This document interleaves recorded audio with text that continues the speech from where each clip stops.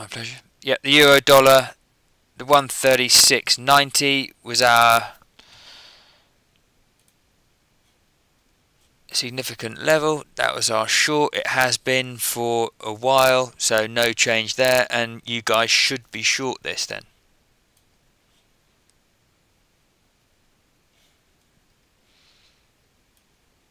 I just want to go back and just show you this 136.90, how relevant it has been. It's a fairly decent level.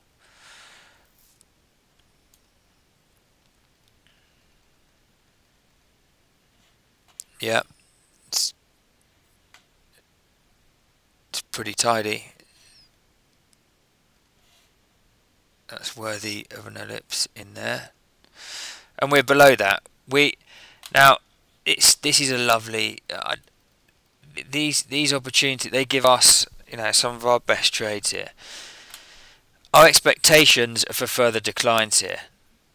If it doesn't happen, and much like the cable at 157, this precludes what happened in the cable at 157. Take a look at this here. Okay, take a look at this. Get that in your mind, and let me show you the cable.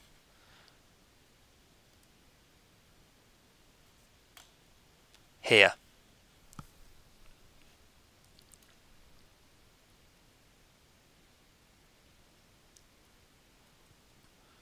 Yeah, there's no different. We came through. We had a high. We came through a previous high, made a momentum high, came down.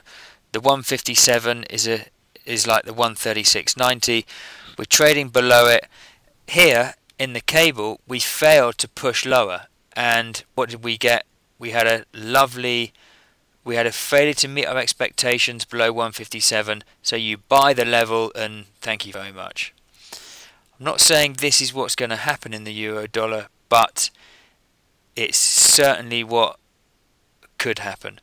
We've got at this level is a short and a long. So we're short below it, we're long above it. Classic significant level. So that's what we should be. So the structural short is 136.90. We're already below it, so we should be short. And effectively the structural long is 136.90. But in terms of the previous, when we're above this level, our structural long is 141.58. So the 136.90, we have to be short below it and long above it. If we're long above it, the next structural long is 141.58. Okay, so as far as we're concerned, we're trading the 136.90.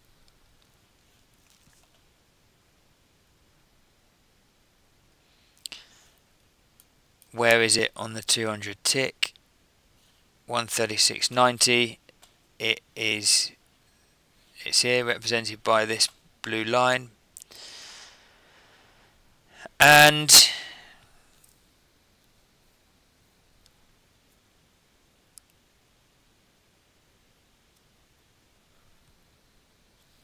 our short, if we're not short already, is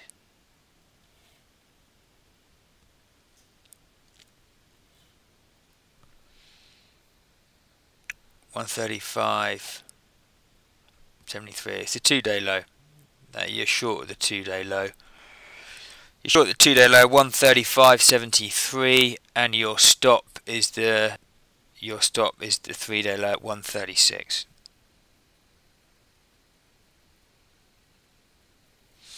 So you're short 135.73, and your stop is the 136. Okay, 25 pips, nice and acceptable. And well, the long has to be the structure. The long has to be the 136.90. And if you're long at 136.90, you don't want the market to trade back too much through there. So you're going to have your long stop 136.60.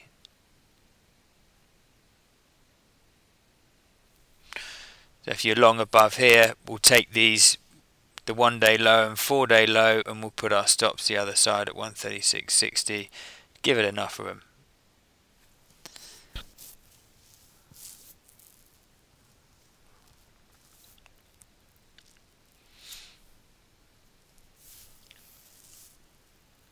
Okay, but that's what we're talking about. That 136.90